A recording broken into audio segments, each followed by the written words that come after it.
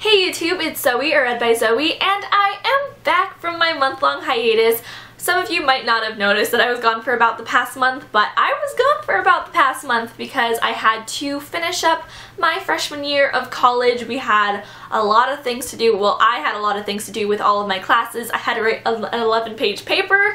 I had like 4 exams I had to study for, so I just had to take a break. And also, I forgot my camera at home. So that is another reason why I couldn't film, because I didn't have my camera. But now I am back home from college and I have my camera, obviously, and I am ready to read and ready to make videos. All of the stress is gone, so I am ready to be part of BookTube again, and that's what I'm going to do today. I'm going to do my currently readings video. I am reading Can You Keep a Secret by Sophie Kinsella. This is one of her novels, one of her standalone novels, and it is so funny so far. I've only read it for about an hour this morning. I started it this morning. I'm already on page 77, the start of chapter 6.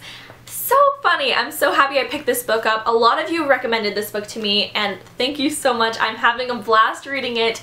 I love Sophie Kinsella, but I've only read the Shopaholic series. I've read the first 5 in the Shopaholic series and I really like it, but I wanted a change of pace. I wanted to step into one of the other characters' lives. This woman, her name is Emma Corrigan, and she has a lot of secrets, and she told them to a man next to her in a plane when she thought she was going to die, and then that man turns out to be her very high up boss, the person, the creator, the CEO, the founder, that's the word, the founder of her company. And then things happen. I don't know what things happened, because I got to the point where she realized that was her boss. So I don't know what's gonna happen, but I am very excited to find out. I finished a book last night. I finished it at about 3 a.m.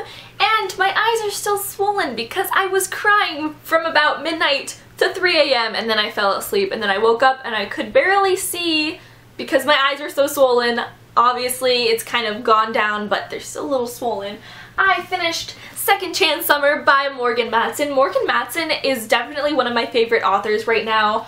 I have loved every single book that she's written, which, Since You've Been Gone, Amy and Roger's Epic Detour, and now Second Chance Summer. I don't know if this is my favorite of the 3, but I definitely really liked it. I gave it 5 out of 5 stars. I needed a book that was happy after I finished this because I did not want to cry immediately after I was crying in this book, so that's why I picked up Can You Keep a Secret.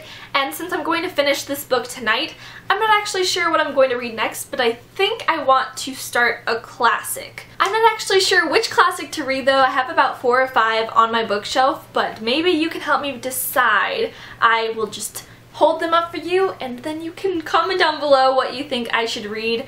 I really don't know. I just am in the mood for a classic. Brave New World by Aldous Huxley, Jane Eyre by Charlotte Bronte, and Wuthering Heights by Emily Bronte, 1984 by George Orwell, Mansfield Park, Persuasion, and Northanger Abbey by Jane Austen.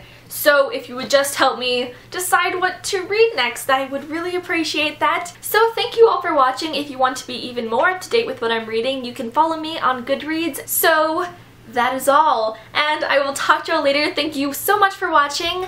Bye!